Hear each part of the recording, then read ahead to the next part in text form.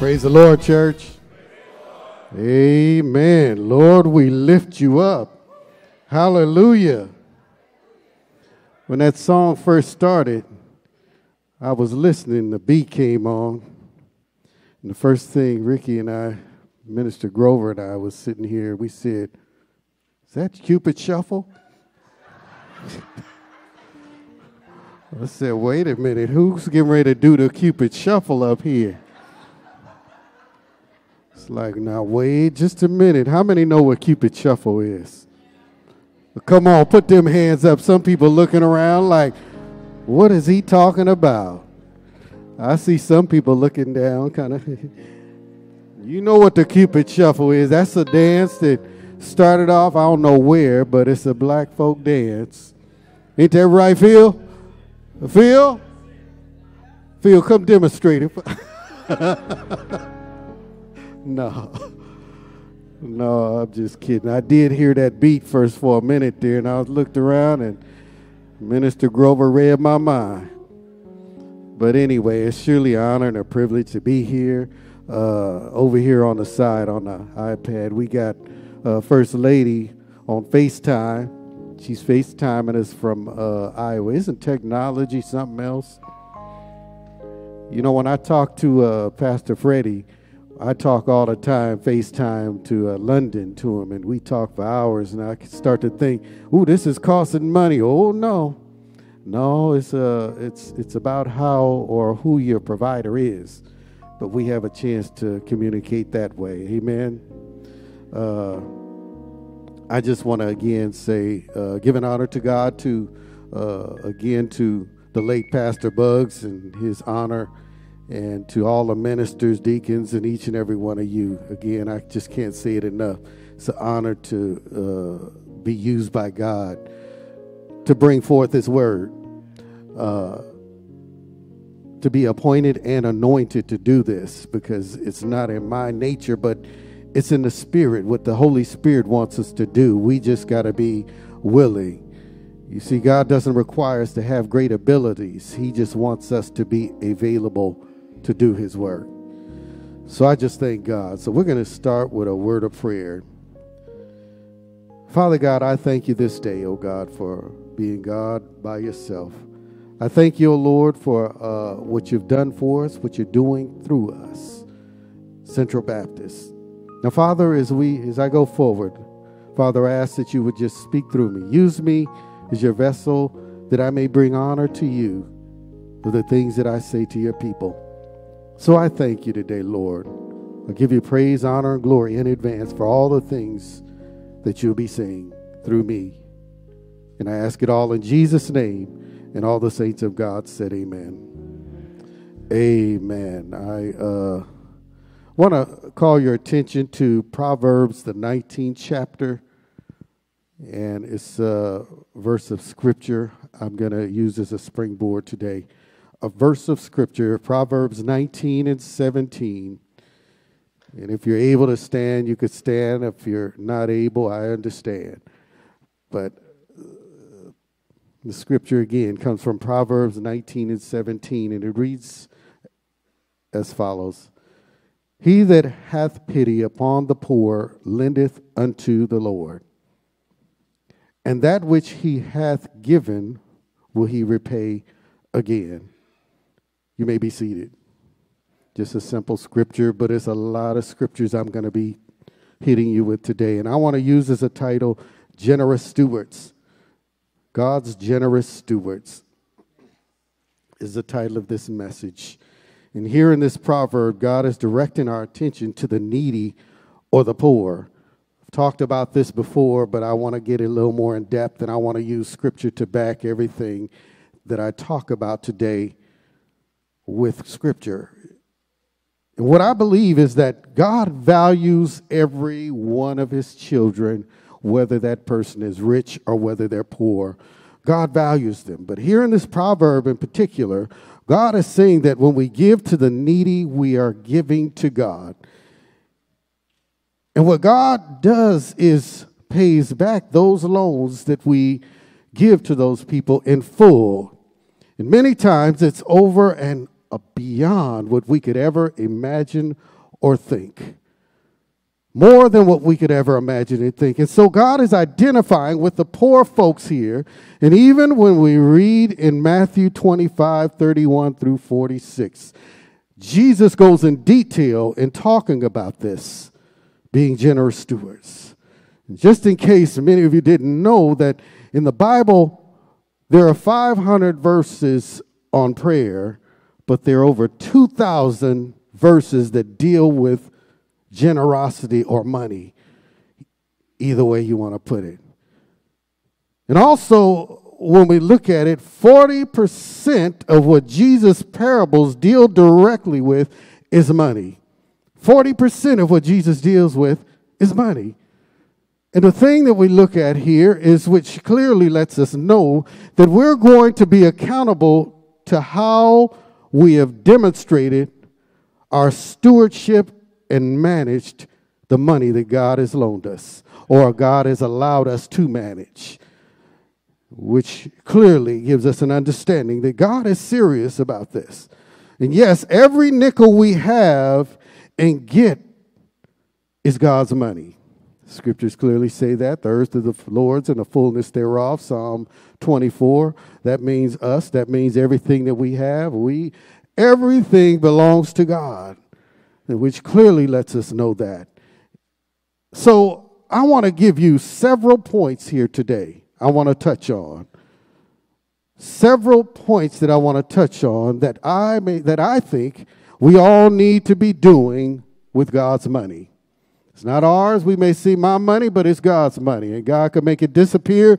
God can make it multiply. It's up to God how he wants to do it, but he uses us to see how we will manage it. It's a free will thing, but God wants to see how we manage that. And remember, the key words here are manage, to manage, because we are only managers of what rightly belongs to God. So I'm going to be hitting you with quite a few verses of scripture, so I want to encourage you, write some notes, because I want you to research this. Don't just take my word, but go to the word of God and look it up for yourself, so that you can be rightly in line, knowing that this preacher is not standing here just spewing out some stuff, but preaching and showing you the doctrine of God's word. So my first point is this here. The first thing that we should do in order to become generous stewards is to give to the less fortunate folks. And that's what this spring off scripture tells us. Give to the less fortunate folks. And again, if you look at Proverbs 19:72, we read here, every time you give to someone less fortunate, you're not just giving to them, but you're giving to God. You're giving to the Lord as well. And whenever God sees you doing this, God will put it right back in your pocket or your purse or your pocketbook, whatever you want to call it. And he multiplies it. He gives more. Whenever God sees you doing this, God is going to take care of you. God is going to bless you. And if we look at another verse of scripture, Proverbs 21:13. Proverbs 21:13. And look what the scripture says. Whoso stoppeth his ears at the cry of the poor, he also shall cry himself, but shall not be heard. This is God's word. This is God's word. So when we don't give to those that are in need and we reject them, that are crying for help, plug our ears, God sees that. In other words, if God shows you that someone has a financial need and you say, man, I don't hear a thing. You say, I mean, look here, dude, go about your business. Get on up out of here. I'm busy right now. I'm trying to build my wealth so I could be on top of things. I work for my money. You need to go work for yours. Go bum somebody else. Now, if this is someone in serious financial need, God looks to us to bless them. God says in his word, the poor you'll always have with you. And the thing is that who does he expect to take care of them? Those that are well off, or those that have something to help out. And that's when God says, okay, all right. In your time of need, whenever you cry out to me, I'm not going to be generous with you. I'm going to do you the same way you did one of mine. So this is what God says. And then when we look at Proverbs 22 and 9, Proverbs 22 and 9, the scripture says this: He that hath a bountiful eye shall be blessed, for he giveth of his bread to the poor. In other words, God wants us to have a generous eye, or a bountiful eye, which is a generous eye. God wants us to look for opportunities to help someone else. Not just wait for people to ask, but when we see someone in need, God wants us to step forward to help them. This is what generosity is. But we are to be generous to the less fortunate folks who have not. That's what we're here to do. See, God wants us to have that generous eye, and if we really want to have the heart of God, we would want to be generous to the poor folks. Why? It's because there's so many scriptures in God's word that talk about God's desire to take care of the poor. To take care of the poor. See, and I believe that if we want to be like Jesus, then we would make this a priority in our lives. This church was built on generosity. The generosity of a man who's seen the need of others. And I've seen this man, Pastor Bugs, give to many people. A man that took out of his pocket and gave, constantly reaching out. I didn't understand it at the time, but I fully understand it now as I study God's word, the generosity that helped to bring this church up where it is, to bring this church to be paid off, to bring him to where he had no need of nothing. It's because of the generosity of someone's heart. That's how we got here today. But when we look back at God's word, God is calling us to be generous stewards. We need to be focused on doing God's will. Moving on to my second point. The second point is this: in order for us to move into that generosity state of generous stewards, is to invest our money. Invest it. Proverbs 31 and 16 says this: She considereth the field and buyeth it. With the fruit of her hands, she planteth the vineyard. And this verse is talking about the virtuous woman who goes out and evaluates the fields to see if it's a good investment or not. She inspects it first very thoroughly, and then she goes and purchases this field, and then she uses her earnings to invest that. And then she purchases other things worthy of investment. This is a virtuous woman that the man fully trusted with her earnings to do what she needed, a virtuous wife, rather.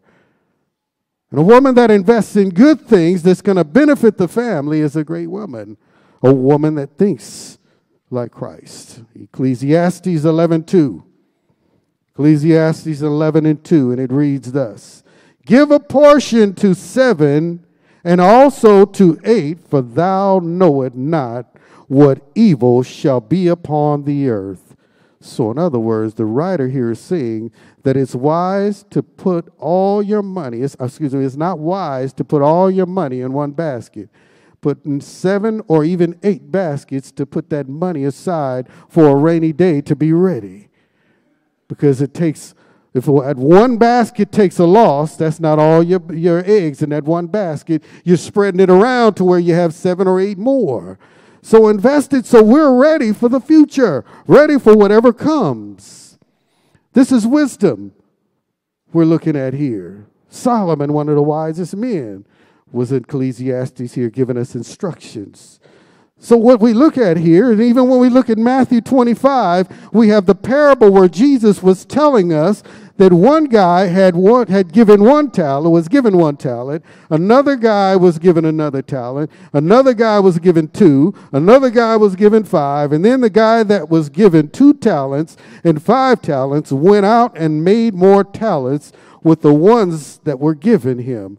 And as a result, they were commended because they had invested and they had managed and stewarded what was given to them. what was given to them. So whenever we make investments with God's money that allows us to manage this money of God's, make double sure that your motives for investing are not to become richer, but to better your position to give also to the less fortunate. It's not to get rich, but it's also to help the less fortunate. Make double sure that we have the right mindset when we are building some type of a nest egg or a comfort to be ready for retirement. That's why I said, how many retired here today? And half the church hands went up, and there was laughter, there was joy. People started talking. Oh, praise the Lord, hallelujah, I'm retired. And the ones that weren't retired, I said, how many not retired? They was kind of like, retirement is great when you prepare properly for it. You know, Pastor Bug said a joke one time. A man said, told his wife, put away for a rainy day. Be prepared for a rainy day. When the rainy day came, he said, look here, how the transmission is gone and it's ran out. We need the money. We got money for it? No, we don't have money for it. Why don't we have money for it? Because you didn't tell me. I said, put away for a rainy day. She said, well, I got 2 umbrellas put aside. Huh? So the point is that we need to put away to prepare for that time of need. Time of need. My third point here is this: get out of debt. Get out of debt. Some people look at the debt and say, oh, it's so much. It's so much debt. I don't know if we can. I don't know if we can do that. But it's possible. If you trust God and believe God and you have self-control and you're willing to sacrifice, we can do it. Some of us are not willing to sacrifice to do that. We'd rather get what we want, satisfy this flesh, buy all the stuff we want, but it's hard. I know this is a tough message because I can tell how you're looking at me. You look at me, go sit down. But it's the reality, and I have to preach the word of God. One of the things that God told me was you got to preach the entire gospel, whether it comes to money, whether it comes to spiritual life, and this is a spiritual thing. And the fact is that God wants us to be stewards and generous stewards with that what he manages or he gives us to manage. But in Proverbs, here's what it says. Proverbs 22:7. Proverbs 22:7 says this: the rich ruleth over the poor, and the borrower is the servant to the lender. Till you get out of debt, we will be a slave to someone else who we owe. And when you fail and you miss that payment, they have every right to call you. They have every right to drag you in court, to sue you, or whatever they need to do. And we could cry and gripe and complain, but you're signed on that line that says signature. And when you do that, you got to take care of it. It's money you owe them. And that's not God's perfect will for our life, is to owe somebody. The Bible says, owe no man nothing but, did I hear it? Who said it? Say it loud. Love. Owe no man nothing but love. That's scripture. Scripture. See, and that's God's will for us. And the scripture says, also, why is it right before that 22:7 and 22:6, we've seen it here just recently. 22:6, it says this: train up a child in the way that he or she, it says he, should go, and when he is old, he won't depart from that. Oh, it's kind of odd to me why that scripture is right before that, and then he goes into the borrows a slave anyway. But the scripture has meaning, and when we follow God's word, we've got to also teach our children how to be managers over that what they at some point will have, which is money. When you get a job, one of the things we taught our children, Dorcas and I, is that we have to teach our children how to manage. When our babies were young, we got them debit cards and we took them and showed them how to use them and told them how to use the account, what amount they should tithe and what amount, how to spend and how to be wise. Now, when they're older, maybe not old yet, but when they get to that point and they realize we don't have money, they're going to realize I need to change some things. And some of us here need to change some things. over 20 years ago, I was constantly going laid off jobs. I worked for Douglas, they laid me off. I worked for Boeing Space, they laid me off. Boeing Aircraft laid me off. And even worked for Lever Brothers, a soap company, laid me off. And I said, Lord, if you just get me back where I'm supposed to be, I will do what you want me to do, which is tithe. And when God gainfully employed me and my wife decided we're going to give. We're going to tithe. We're going to do what we're supposed to do. And God has multiplied and even went over that as far as keeping me employed, as far as taking care of our finances, as far as taking care of the debt, as far as our spiritual walk. And we're able to give to others. And it's amazing when we do and trust God with everything that we have, not just our being, but everything, our material things, the money we have, everything. God is going to open up that window and he's going to pour out a blessing to where you will not have room to receive. This is biblically. This is stuff that is so spiritual. And trust me, when we fail to trust God, we're saying, God, I don't believe you. I don't trust you. I don't know about this. But we've got to put every bit of our trust in God and trust him. But in Psalm 37 and 21, Psalm 37 and 21, it reads this way. The wicked borroweth and payeth not again, but the righteous showeth mercy and giveth. So in other words, wicked folks, they steal under disguise of borrowing, to never pay that back. See, the character of the good person is to give to those in need.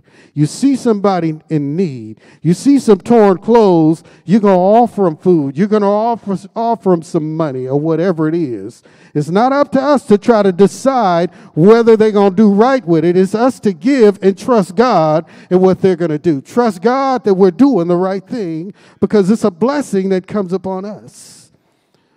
That's where it comes from. The difference is the wicked person thinks of himself as a taker. He's a taker. But the good person thinks of others and he's a giver. He thinks outside of himself.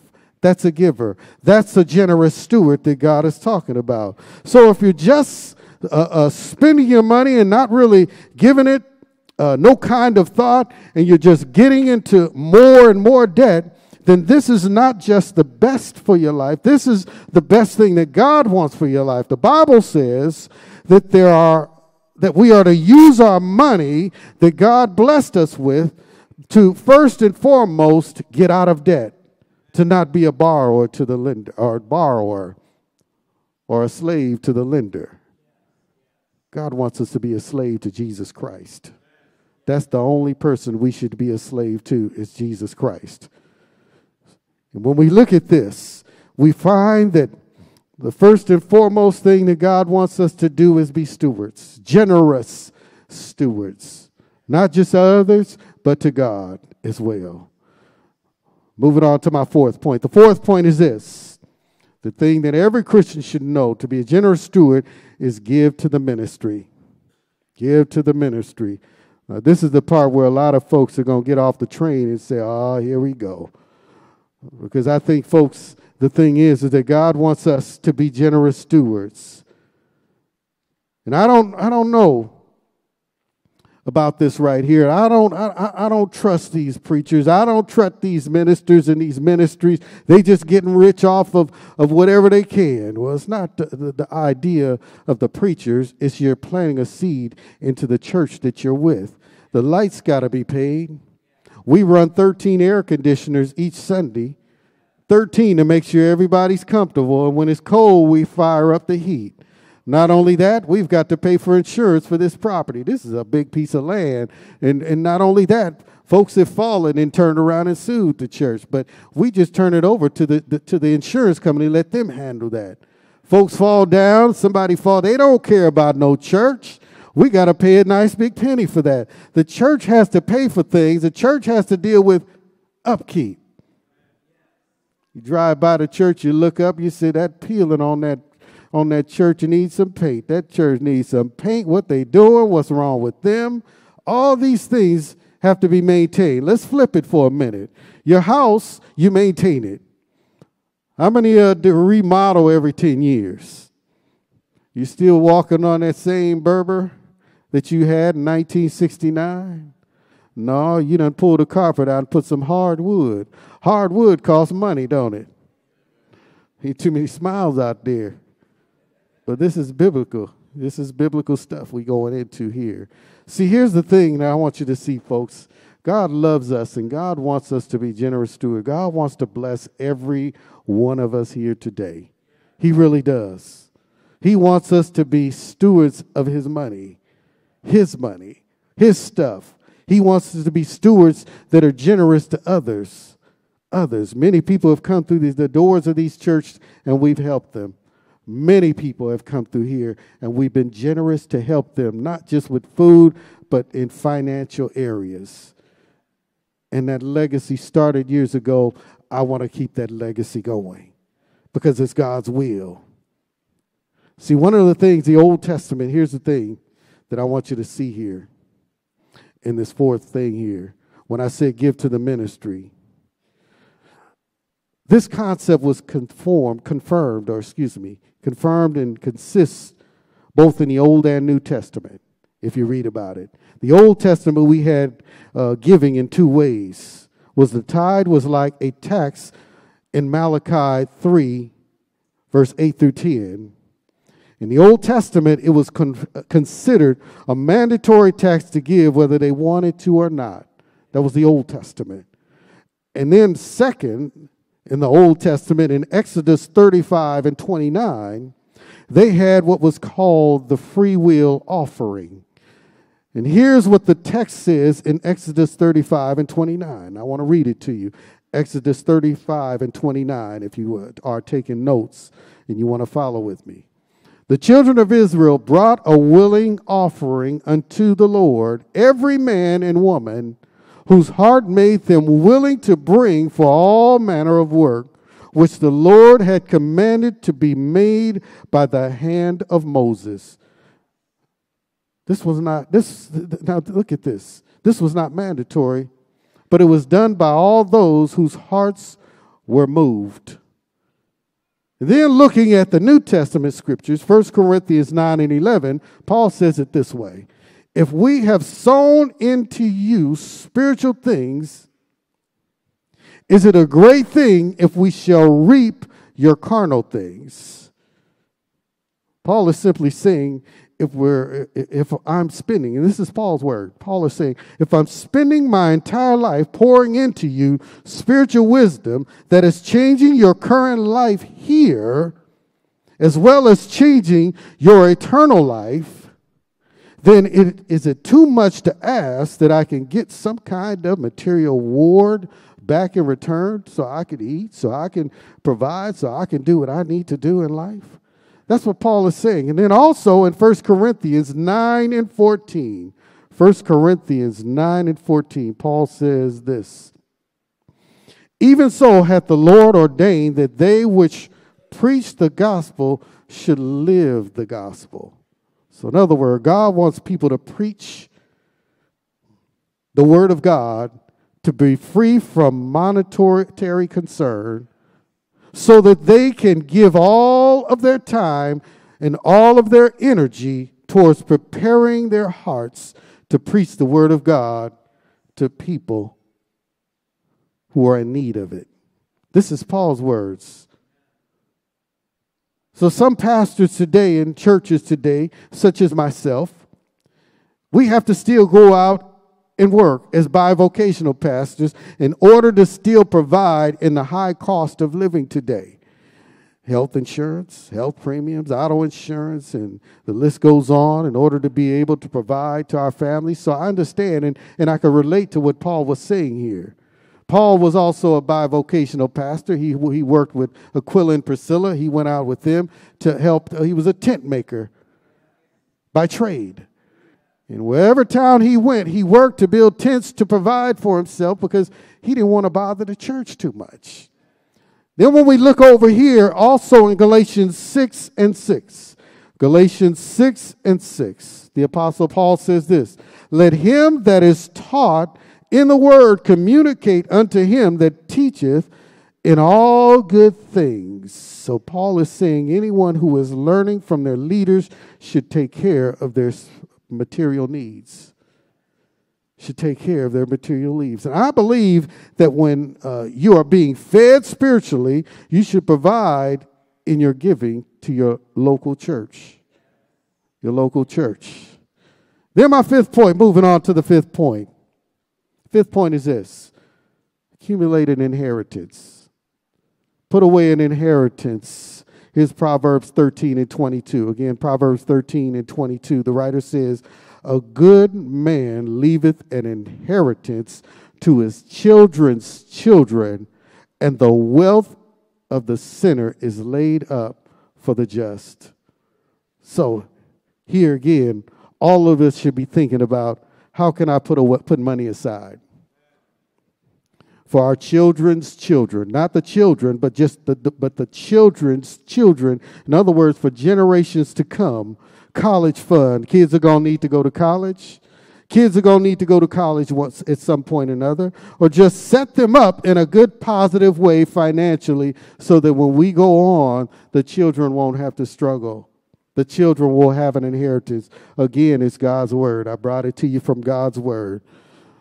So the children don't have to struggle, so that the benefits I have been blessed with will not just stop with me, but be passed down to other generations, or should I say, the government don't take it from me. And then my kids say, hey, you didn't put no living trust together or anything like that. You didn't provide, how am I going to do this? Because I'm going to tell you, if you ever go into what's called probate and your children have to go through that, it's very expensive. It's not a joke. If you've never been through probate, I've been through it, it's not a joke. Cost us nearly $70,000 to get things all arranged. And the thing is you don't want to go into that. You don't want to be dealing with that. So the idea is to pass on to the next generation in order to be generous stewards. Then my sixth point, and I'm going to move on to the last point. The sixth point is to prepare and save for an emergency. How many folks got an emergency fund put aside? Some of us don't, but Genesis 41, 47 through 49, this is where Joseph becomes a ruler. Pharaoh and his servants had recognized and realized that Joseph was the man in which the Spirit of God was on. How did they know it? Because Joseph was a man that had the heart of God. And this is what the text says. And in the 7 plenteous years, the earth brought forth by handfuls, and he gathereth up the food of 7 years which were in the land of Egypt, and laid up the food in the cities. The food of the field, which was round about every city, laid he up in the same. And Joseph gathered corn and the sand of the sea very much, until he left numbering, for it was without number. In other words, Joseph put food aside. Joseph was preparing for the famine. Joseph was ready and getting prepared, knew what was coming. He was preparing for that rainy day. There was no food. He had some food stored up. So what you don't know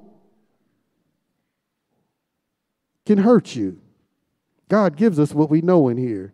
I heard somebody say, well, I'm not going to even say that.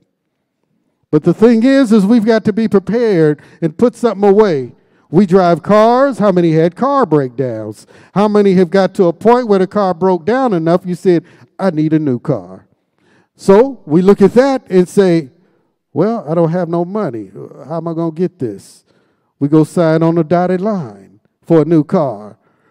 We sign on the dotted line, then we want to pay that high interest rate. The interest you're paying into that, you could put that somewhere else. The fact is that we should be stewards of God's money. Put it away. You know you're going to need a car repaired sometime. You know you're going to know that heater, that water heater going to go out. You know something else, that pipe going to rupture in the ground in that house. Something is going to happen where you need to go to a reserve to pay for that, whatever happens.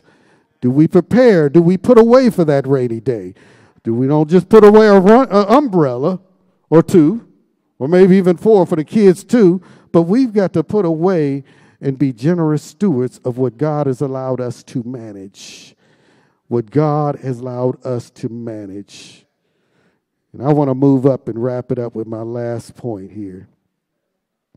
If I could find my last point. I got so much to cover here.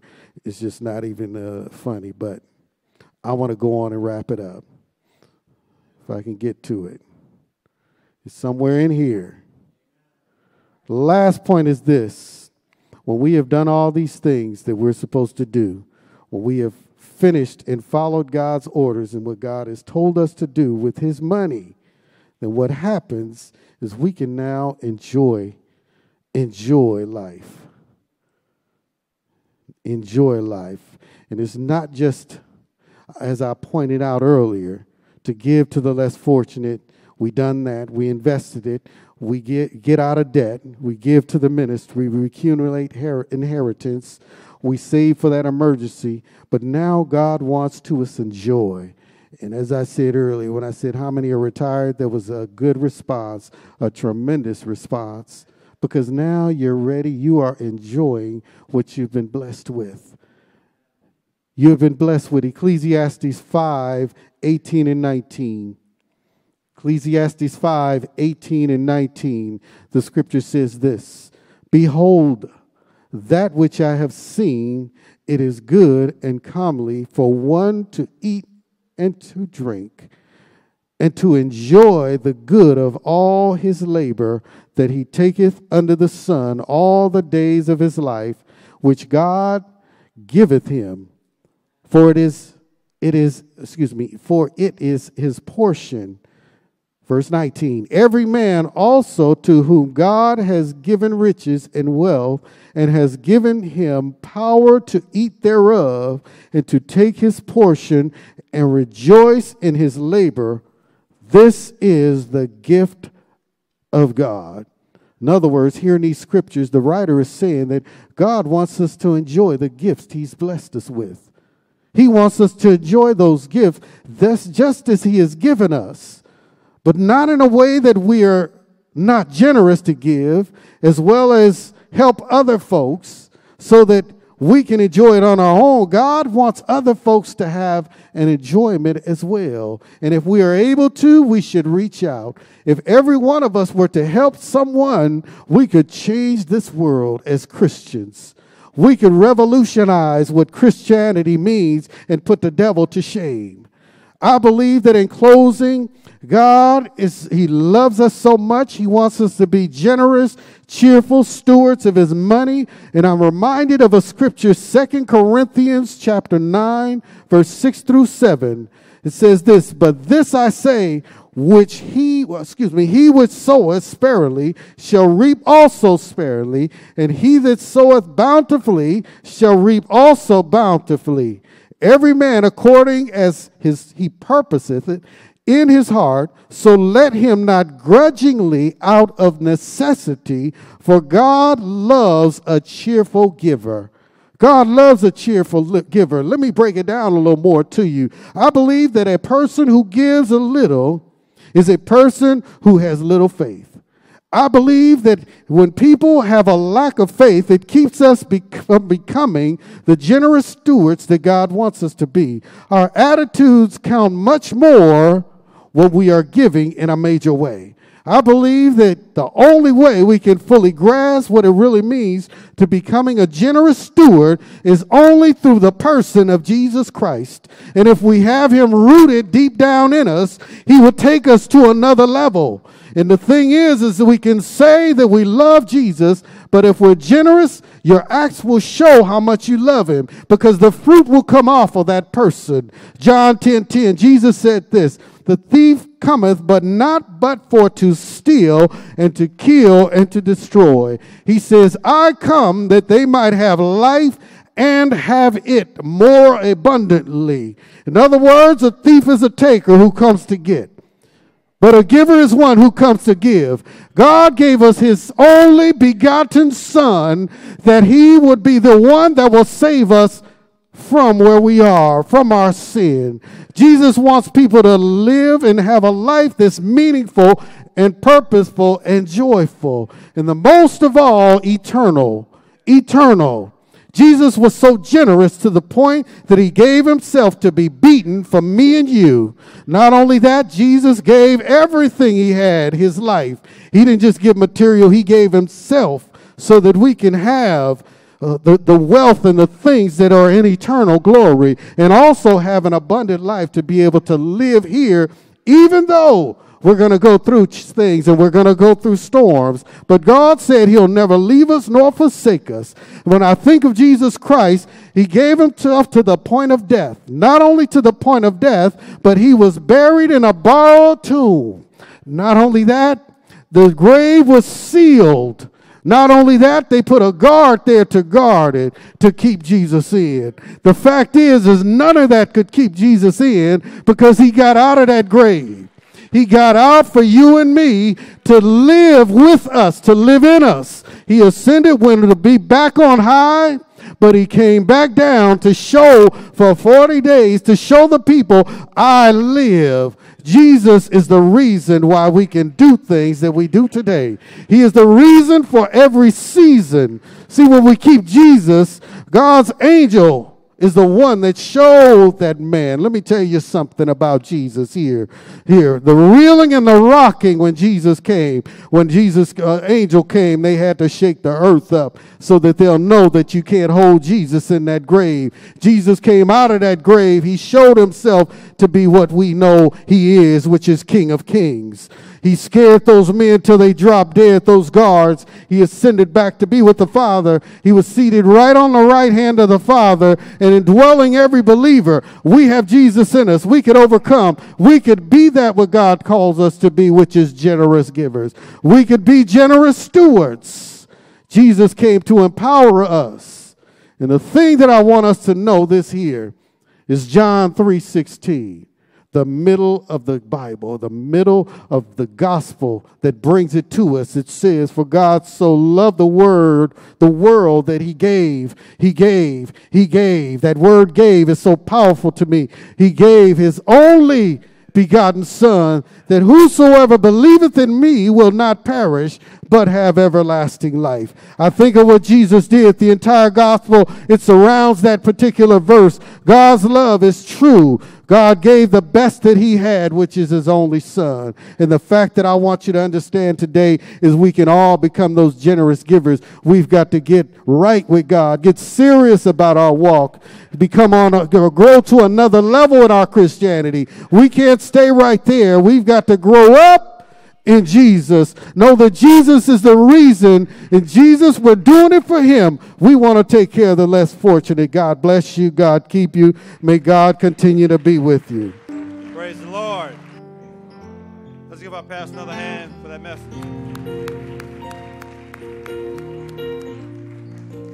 The title, Generous Steward.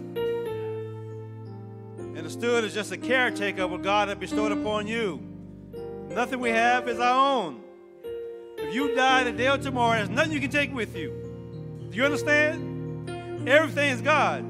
He's just leaving it to you, and you decide what you're going to do with it, but he is allowing you to be a steward over it. Will everyone please stand? We're going to extend an invitation to someone who may not know God and the pardon of his or her sin. God is knocking at the door. He's asking you to let him in. Is there one today that does not know God and want to accept Jesus Christ as their personal Savior? You know, sometimes we come to church and we think everybody in church is saved. And it's not necessarily so. So we always extend an invitation. Is there one? God loves you. He extend an invitation to you at this time.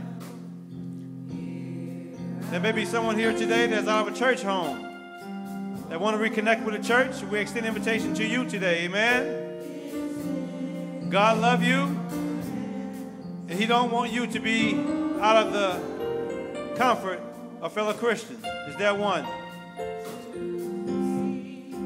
There may be someone here today that say, you know what, I've accepted Christ. I just want to be baptized to show the whole world that I've died to the old man and I've come up as a new man in Christ. I want to be baptized. Is there one today? I'm asking you to come forward. Whatever head bowed, every eyes closed. Dear God, we thank you for the message that went forward. Dear God, being a steward, dear God. We know that we're only stewards of things you have bestowed upon us, dear God. Dear God, we know that everything that we have is because of you. Forgive us, dear God, if we have mishandled the things you have given to us. Show us the way, dear God. For those who may be in debt that is over their head, dear God, show them, dear God, that they too can get out of debt if they only just relinquish their will into your will.